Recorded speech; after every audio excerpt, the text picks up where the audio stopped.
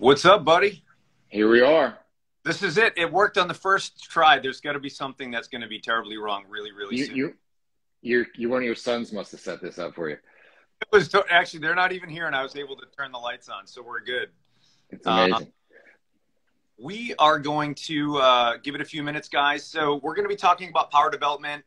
We wanted to hop on early just to make sure we didn't have any technical difficulties. Not to say that we may not have any in a few minutes, but we're going to talk about power development, and we want you guys to ask as many questions as possible. We want this to be sort of interactive. Jake Fish, appreciate you, man. I wouldn't say I'm an inspiration, but I'll take it. Yeah, so guys, we're going to be talking about exercise selection. We're going to be talking about how you can implement plyometrics into your training programs, how to scale, basic prerequisites, etc. So we are going to give you some hands-on in the trenches advice on how to look at power development. I think one of the biggest mistakes people make is they make these grandiose programs and they look super fancy, but in real life, it never happens. So we're going to give you some insight on how to develop power for high school athletes, collegiate. We've both worked with professional athletes. As you can see in the background of Eric, he's got his jerseys in the back from the Giants. We won't talk about that lucky Patriots game, but it is. You know what they say, Mike. Once is lucky, twice is good. Yeah, it is what it is. I'm not bitter. You know, my therapist says I'm working through it. So at this point, I think we're pretty good. So, Well, just to also clear the record that I no longer have anything to do with the current state of affairs, which is happening in the Meadowlands right now. They haven't had a winning record since I haven't been there. Has nothing to do with me, but at least I can have that tagline, Mike. but you should say it has everything to do with you. Actually, Yes, yes. That is the 100% reason. Put it on the back of the New York Post. exactly. So anyways, yeah, guys, we got about a minute or so here. And again, we want you guys to ask questions. Feel free to pop some questions into the comments. We're going to do our best to answer those questions to the best of our ability. And here's the thing. This is not like pre-recorded. We didn't hop on a call and be like, hey, let's make sure we have the same answers. We've worked together in various projects, and we're working on this course called Principles of Program Design, but we also both teach and lecture for FMS, Perform Better, et cetera. So we've worked together, but the cool thing about this is it's going to be interactive because I don't know everything that he does and vice versa. So we're going to be talking from real life experience, and I'm going to be learning from Eric, and Eric is going to be learning from us. So let's get rolling here. So let's talk about power development, and let's first talk about exercise selection, and we'll kind of go back and forth on this. How do you decide what exercises are appropriate for power development? Is there a checklist? Is there some main principles that you use? Is it individual? So give me the rundown. Give me the quick sort of idea on how you choose what exercises.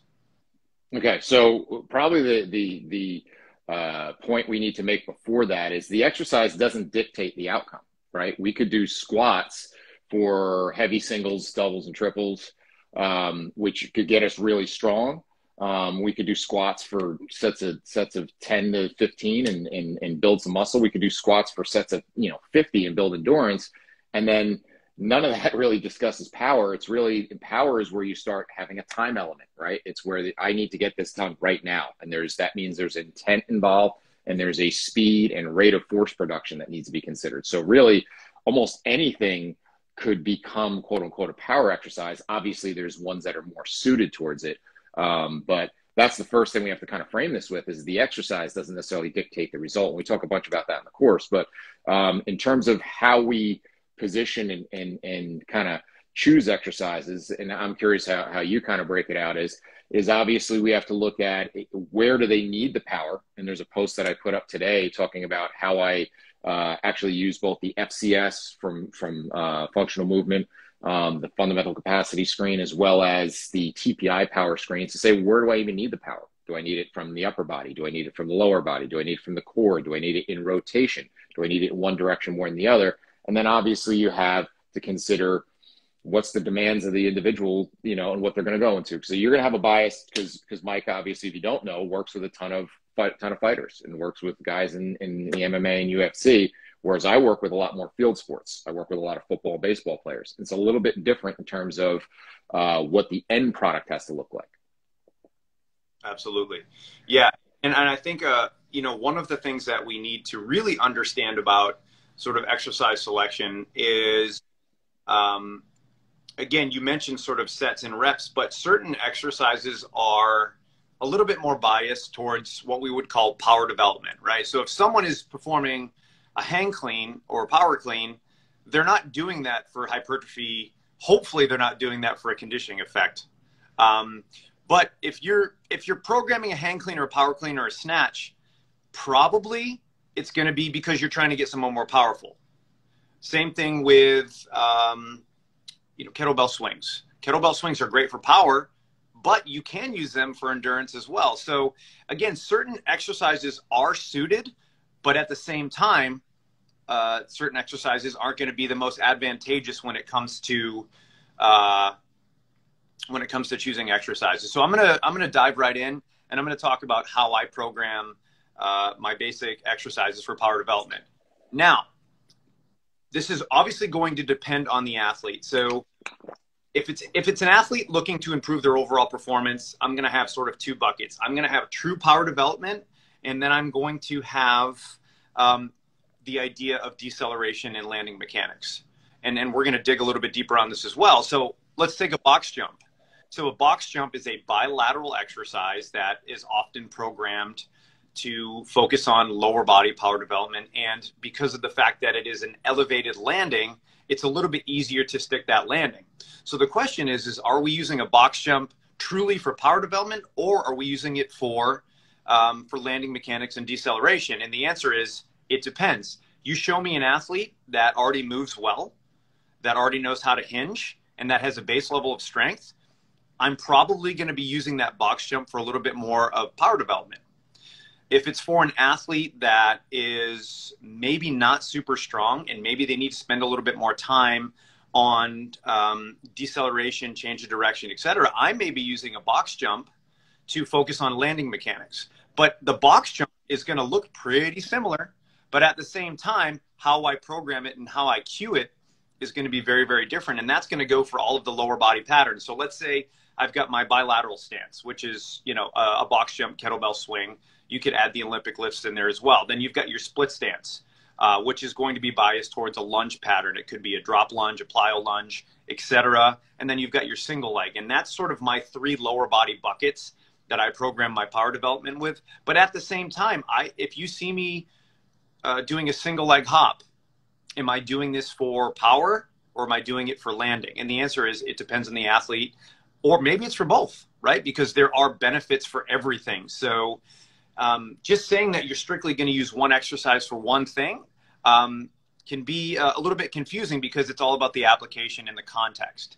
So how do you, Eric, when you're talking about, let's say, lower body power development, what do you look into? Like, what are you looking for? What is your thought process when it comes to lower body power development? So when you mentioned before is a checklist, is I have kind of a checklist that I go through, and that we look at first is your foot stances, right? We work out of three primary foot stances. We're either single leg, we're split stance, or we're open stance. And I'll weight one, you know, more of our work towards whatever foot stance you're going to spend the most time in, right? Whereas an offensive lineman spends a lot more time in an open stance versus a baseball pitcher is a lot more single leg and split stance. So that's first is your foot position, because we have one of three foot positions. If you'll notice a theme, and you notice in the course, I use everything in threes. And so the second thing I look at is the kind of continuum you talked about, is that we're either producing force, we're accelerating, we're reducing force, we're decelerating, or we're amortizing. We're kind of transitioning from one to the other, right? And then so now the next thing we look at is, and this is a very overlooked thing, and I had a post on this earlier in the week, and all these power posts that we've been doing, is plane, is what direction you're moving in, right? Front to back, side to side, and rotation. And if we don't, especially for me with a field sport athlete, if we don't respect all those planes and everything's front and back, sagittal plane, we're going to miss out on a huge amount of things, because not only for power injuries happen in that transverse plane, and to be able to manage those forces and how to kind of self-organize and reproduce is going to be pretty critical. So that's kind of the checklist I look at there. And then it's just a matter of picking whatever exercises. We can go through a laundry list that goes all day. But a point that you brought up and I brought up is the deceleration. Is that, I explained it last night to some new athletes. I said, all right, we got to build gas, right? We all want to go move faster, but you also got to build brakes. Which one you're going to pick first? And if you're smart, you're going to pick the brakes. If not, you're just going to crash into stuff, right? So we need to have your gas is only as good as your brakes. And if you listen to what Dr. Greg Rose, who works with us at FMS as well as with me at On Base, talks a lot about what's called the big break theory, and that there's actually that the theory that the better you can decelerate, the more it's going to allow you to accelerate. And even certain things, when we look at like rotation, we do, as part of the TPI power test, we do a shot put rotational throw, and I'm looking for as minimal a difference between your left and right sides as possible, because everything that makes you rotate to your left is the brakes for what makes you rotate right. Yeah, and you know what you said something that kind of got me thinking. You were talking about obviously moving in various planes and accelerating and deceleration, and I would argue that the best athletes in the world, and it's, we can talk about, the Michael Jordans or whoever, have the ability to be very, very quick and explosive when they need to be, but they can also be relaxed when they need to be. And it's this interplay of tension, relaxation, tension, relaxation, tension, relaxation. And the best athletes know how to do that very, very well. And they may not even know why they can do it well. They just can. Or maybe they haven't ever been in a situation where they could not.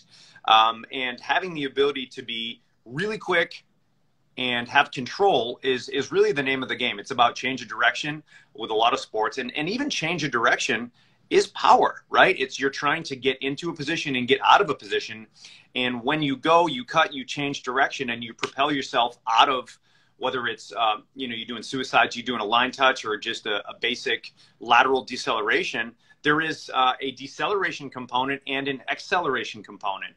So I would argue that a lot of the power development exercises that people are programming can have the benefits of both. You can actually program acceleration and deceleration. My big thing that I've been doing recently is when I'm programming box jumps, my thing is if you can jump to it, you should be able to drop off of it and stick that landing.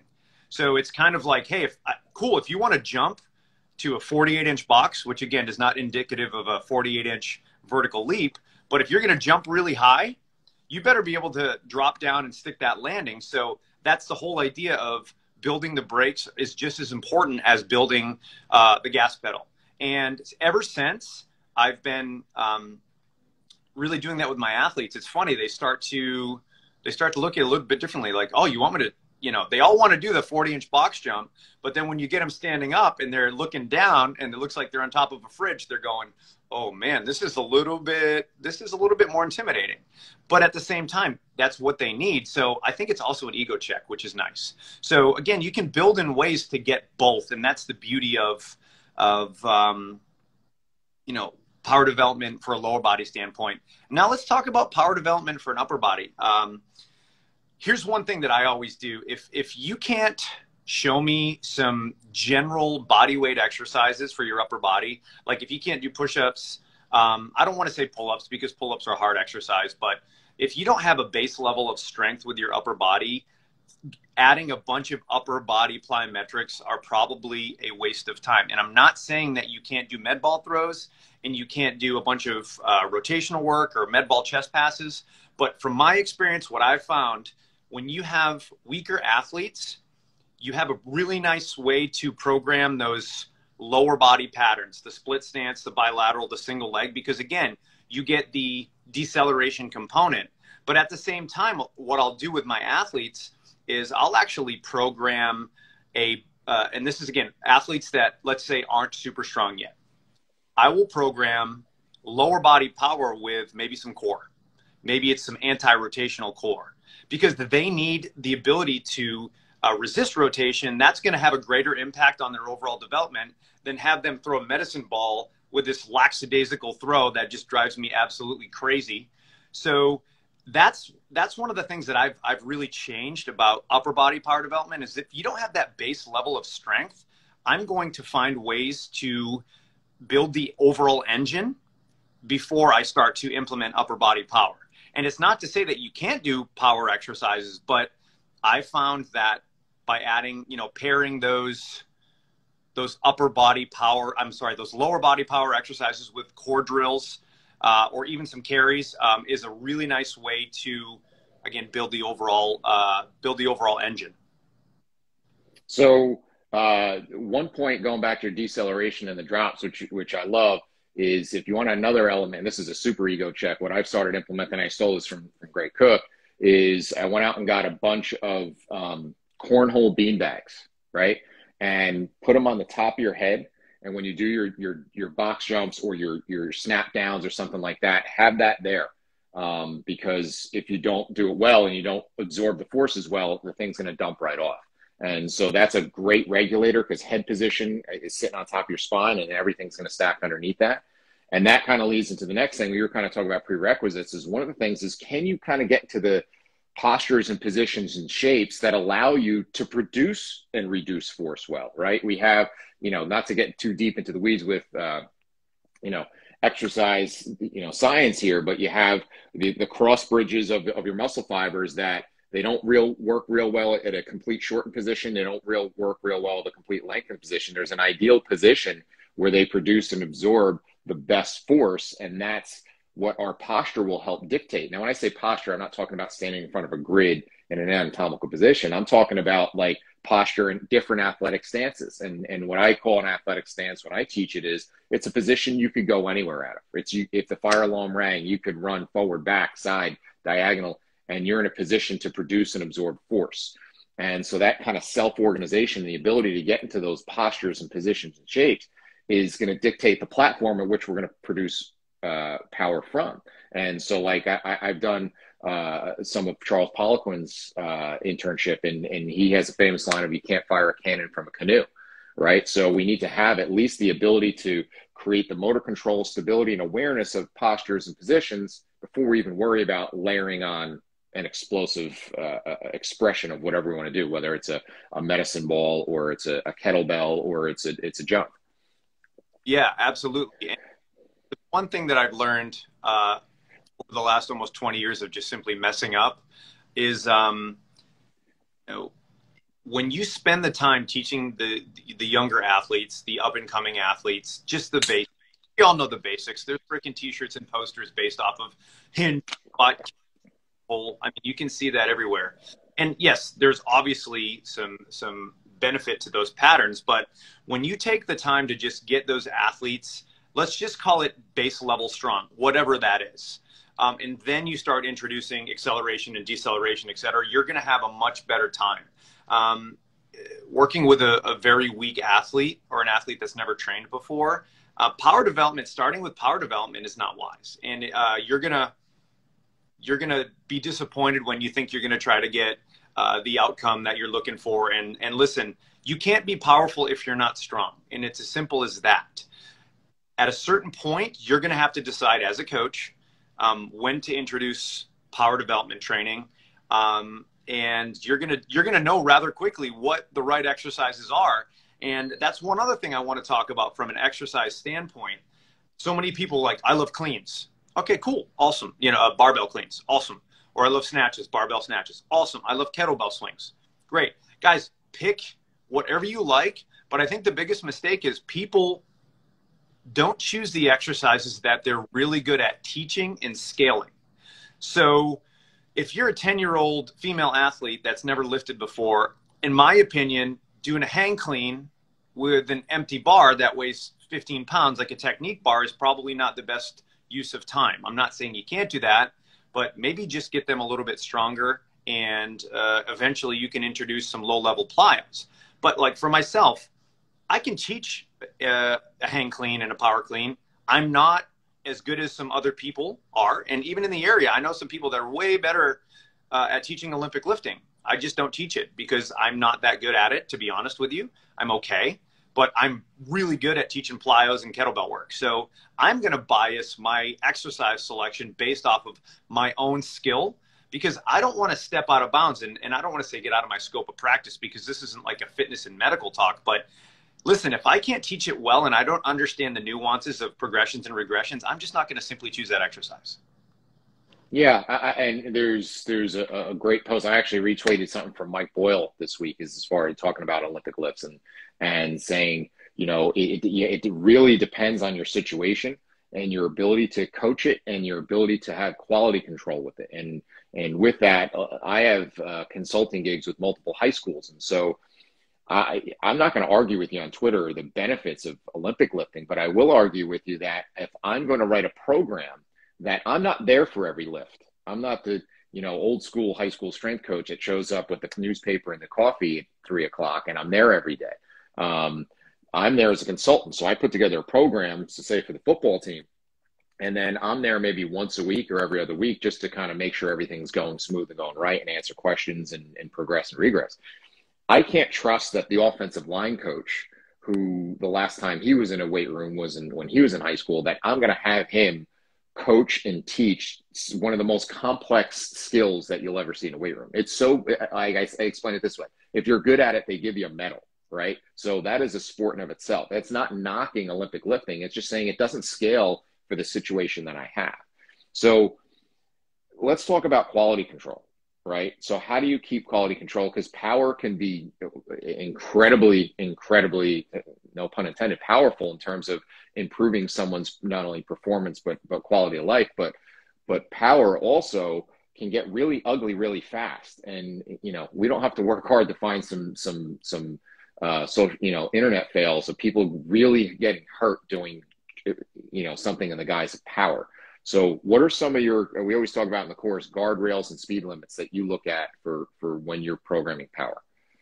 So when possible, you know, I'd love to be able to say that I have a Tendo unit on every barbell in the gym and I monitor everybody's jumping ability and landing ability, et cetera. But one of the things that I do try to do is I don't try to over program things. And what I mean by that is if I'm working with an athlete and we're going to be, say it's a 3-day-a-week program, I'm going to one lower body specific movement for that day. So maybe let's say it's a Monday, Wednesday, Friday program. I may have a bilateral split stance and a single leg day. So one of the things that that I've noticed is that when you give people targets, and what I mean by targets is whether it's a broad jump, for example. Let's say someone does a broad jump and they can broad jump 10 feet. And we know that that is their base level, right? They know that they can load up and boom, hit a broad jump and it's 10 feet, which would be a pretty damn good broad jump, by the way. What I want to do is every time they jump, I want to have some sort of metric to see if they're falling off or if they're actually repeating that explosive base movement. And it could be something as simple as just measuring. Put a piece of tape here, you put a piece of tape here, and are they clearing the tape when they're jumping? Okay, and that's a simple way to kind of do some low-level sports science. And if you want more information on this, by the way, this sort of idea of monitoring, check out the book Intent by Devin McConnell. And I apologize to the other author. I don't know who it is. Devin's a buddy of mine. But the book Intent will give you some very simple ways to build constraints and to get more data off of individuals. But again, simple tapes, right? You can just say, all right, we know that you're capable of doing this. And then we can kind of go from there. We could use a just jump mat. We have just jump mats. And every once in a while, I'm going to bring that out and I'm just going to look and see what their power development looks like. Yes, I would love to have multiple force plates just set up so anybody could come over and do what they want. But again, it's just finding repeatable metrics that are simple to use. And obviously, if you're with a professional team and you have all of this high-end equipment like force plates and Tendo units and accelerometers and push bands, if you have the ability to do all that, awesome. But that's also that's another job, right? Data analysis, et cetera. So what I try to do, to go back to your original question, is just get simple, repeatable ways to give the athlete an understanding of, hey, what does this look like? Like lifting weights, we get feedback. Either you kind of lift it or you don't. When it comes to power development, we're obviously looking at, contact time on the ground, rate of force development, blah, blah, blah, how quickly you can move. But the simplest way is to find a way for each athlete that they know what they're supposed to do. And if they can't achieve that, one of two things have happened. One, maybe we're not resting long enough. Or two, maybe we've programmed a bit too much volume, et cetera, because 9 times out of 10, when it comes to power development, less is more. What about you? What do you tend to use for that? You kind of hit on one of my top 3. One of them is a simple rule, and it could be as low tech as, like you said, as a tape measure.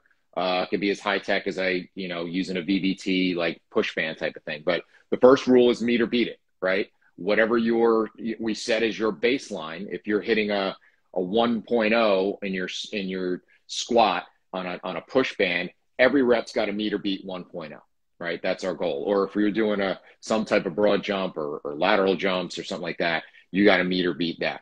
That's kind of the first rule is make sure that we're not. And then the second thing kind of goes off of that is that, especially this works really well with sprint work, is that I have what I call a 10% rule to go a little more granular with it. The 10% rule is for the more beginner, intermediate, and then I trim it down to 5 for more advanced or higher level athlete. What I mean by that is you can cover it's a matter of like distance covered or time to cover a certain distance. And let's say we're just doing a 50-yard sprint, and you can do that in 5 seconds for easy math. Is that you're going to rest enough? We'll get to that in a second, which you touched on is really important. Is after we rest appropriately, that you got to get within 5%, or I'll give you a little more buffer room if you're more beginner, or 10% of that last performance. And as soon as you don't, you're done. Go home. Okay. And so that's the last piece, is that, and a really good, if you're just focusing on power, you should go home somewhat fresh. That you can't get tired and get powerful at the same time. There's a big difference between truly trying to develop power, because I want to hit a ball, throw a ball, hit someone, or run fast or do something extremely powerful and explosively, than a hit workout. They are two different worlds, and we need plenty of time to recover in between, because what we sometimes can't see is what kills us, and that you can kind of feel the fatigue or the burn in your muscles when you're doing, echo bike intervals, or if you're doing bicep curls. But one of the things that we don't appreciate and we underestimate is the taxing of the nervous system. Okay. And so how much time that takes to recover. And so, 2 to 5 minute breaks is kind of the minimum that we need to really be able to express good power, and to create speed. And so because of that, we got to make sure we have good long rest periods, and we can't over program the volume. So those guardrails of that 10% rule, the meter beat it rule, they kind of keep us in check. And then appreciating that also, the cumulative effect of your training is that if you do a ton of power work on Monday, that you can't come back and do it again Tuesday. Your nervous system is taxed from that. And so I have to appreciate that now. I have a couple pro pitchers that I'm working with. They throw their bullpens on Tuesday. Mondays, I have to dial back their training, because their bullpens are going to be useless on Tuesday, I should say, if we do a ton of power stuff on Monday.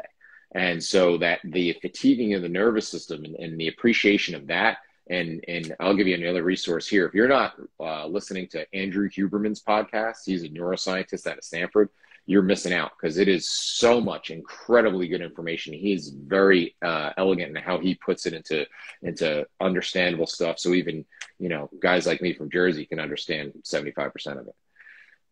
There you go. So there's actually a couple things I want to talk about, and we were talking about constraints and being able to replicate that performance. When it comes to power development, yes, you absolutely want to, but we also need to understand that power development can come in very, very different forms. And yes, when we think power, we want max effort, right? But at a certain point, if you are trying to work with an athlete that needs needs the ability to demonstrate power in a repetitive fashion over time, it's a very, very different conversation, because you're never going to get a 100% max effort scenario with a 30 to 40 second break and be able to repeat that performance. But you may be able to repeat that performance, or 85% of it, multiple times. So having a baseline of data, that's where you can start to get some great insight on if people are dropping off or not. So I'm going to give you a perfect example of that. When I do my conditioning assessments for my fighters, we have a couple different ones that we use, but I do a max effort power test, and I just set it up. And I use the Rogue Echo just because I'm familiar with those, and those things are bulletproof. And I'll set it up, and I'll actually set it up to target calories. And I'll set 3 calories, which takes about 10 to 12 seconds. And I'll have someone just go as hard as they can for, that amount of time, 10 to 12 seconds. You burn 3 calories really, really quick on those. And then boom, what it's going to give me is it's going to give me a reading of their max power output. So let's say that their max power output is 1,000 watts. We know that 100% of their max power is 1,000. So if we're going to start programming maybe some sprint repeats or some, explosive repeats with maybe some box jumps, or not box jumps, maybe with some elasticity work, etc. Now we have some viable metrics. Hey, listen, when you do this 5 to 7 second sprint on the bike, make sure that you're at least, getting a minimum of 850 watts. And that way they have a target. So you can actually use those metrics for conditioning purposes, right? Because again, you can use a bike for, power development, or you can use the bike for steady state. Same thing with running and sprinting, right? If you want to get someone really, really fast, you can have them sprint, but you're going to need a lot of recovery. So finding metrics on everything you do, in my opinion, is one of the missing links on power development and programming. So the two things that I'm thinking about here is, one is how much of a different the dynamics are. And I actually have to teach this when I'm working specifically with baseball players, is that it's not Bugs Bunny where you get 10 pitches in a row where you have to swing. Anyway, the pitcher's got to do that. There's a, throw it back to the pitcher. He does his thing, and people complain about the pace of the game, but there's a decent break between each power expression, right? So it's very different than when I work with a football player. In the football players, you break it down, and I show in my performance pyramid, one of the factors to consider in your programming is style of play. Am I working with someone who does a traditional I formation, wing T, line up, huddle up and then call a play and it's 2 yards in a cloud of dust? Or is it a spread offense that's no huddle and they get 10 seconds between plays, right? That's going to affect how you program that stuff. So that's kind of, you have to think about the end environment that your person's going to end up in, I think is important. And in your world's very different than my world in terms of how that gets programmed. And then if we look at some other factors that we can read that we sometimes don't think about is breathing, right? And do we do certain, we talk about in the course a wheel of breathing, and there's 9 different strategies we talk about depending on what you want to create. And do I need to be that pitcher who needs to catch the ball, settle themselves so they don't get overhyped because there's tens of thousands of people in stands and it's the 9th inning and you need to get an out? Or do I need to actually create some excitation because I need to ramp up my nervous system? And we can go to a whole thing of warm up to develop power before, that as well. So what type of breathing you're doing, and then what type of breathing is your strategy when you're expressing power, and your breath has to kind of match your speed of your movement. So there's a lot of stuff that goes into it other than, throwing around a medicine ball and doing Olympic lifts and jumping on boxes. Yeah, for sure. Another thing to pay attention to is the athlete's posture as they start to perform multiple sets. What do they look like? And, a lot of the times, I forget who the first coach to say this was, is they called it the shit test. What does it look like? Well, if it looks good, it's probably good. If it doesn't, it doesn't. And the ability to maintain a quality posture as fatigue sets in is a skill in and itself. And if you are doing true power work, you shouldn't be slouched over, huffing and puffing, recovering because you're so gassed out. That's called conditioning. And I would even argue I know that there's better ways and better postures and advantageous postures when it comes to recovery. But again, when it comes to power development, always look at their posture and what the shape of their body looks like, because I think that's something that people oftentimes miss. And you can start to see it when they start to get a little bit tired, or maybe from a neurological standpoint, they're just smoked. Because guys, guess what? We need more rest than we think. And there aren't that many metrics that we can use other than just obviously looking at the performance. It's not like you can use heart rate. If you're doing power work, heart rate is irrelevant. You do, 4 broad jumps in a row, your heart rate's going to jump a little bit. But if you are programming, let's say, hey, I want to do broad jumps, and once I get back to a heart rate of 100 beats per minute, then we're going to redo it again. Well, guess what? You're just going to keep going and going and going, because you're actually never going to drive your heart rate that high to begin with when you're doing power. It's just not going to jump that high. So I know we're getting up against it with time, and I saw one question that scrolled past that's actually more suited for the talk that we're doing next week. We're going to get back on these guys doing these every Friday at 1 o'clock with different topics. And the topic for next week is kind of an interesting one, especially coming from us, guys who have kind of been teaching what people think is corrective exercise. It's the topic, instead of power for programming like it, programming for power like it is today. Next week is why we hate corrective exercise. Because someone asked a question about, well, what do you do if you have someone who's had a specific type of surgery, and how does that affect their exercise? And the answer is the one of the answers, and Mike, you mentioned 20 years, and I've been going a little bit longer than you.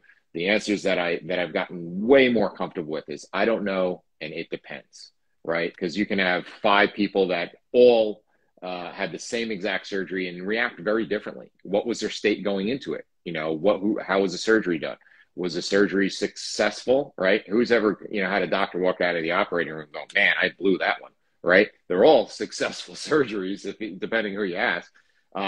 So it's a matter of figuring out a lot of different things. What do they do immediately afterwards? So obviously it's going to have an impact. Anytime you cut into your body, it's going to have an impact on your exercise performance. But how that represents itself is going to be unique to each person. So that kind of leads into next week, where we'll talk about the myths and truths and pull back the curtain on corrective exercise.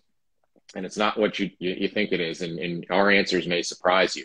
And then, just a couple quick shameless plugs that we're excited about. Not only are we going to be back on with Instagram Live, or sometimes we'll switch it up and go Facebook Live every Friday at 1 o'clock, if you want to kind of pencil that in your calendar, with different topics. And if you have suggestions for the topics, shoot Mike or I a message, and we're happy to jump on. Or if you have questions we can run with, we'll do that. And we're excited that we've nailed down a date for our first live course. We were supposed to do our first live course a couple different times, and COVID has kind of thrown that in a tailspin. But we have one that we're, fingers crossed, going to hopefully launch in just outside of Philadelphia in Cherry Hill, New Jersey, on May 1st. So we'll be getting you more details on that. And then I'll be heading up to Mike's place to film our online course, which we're going to release at some point in March. So I'll be heading up there in a couple weeks to have some cannolis and film the online version of this.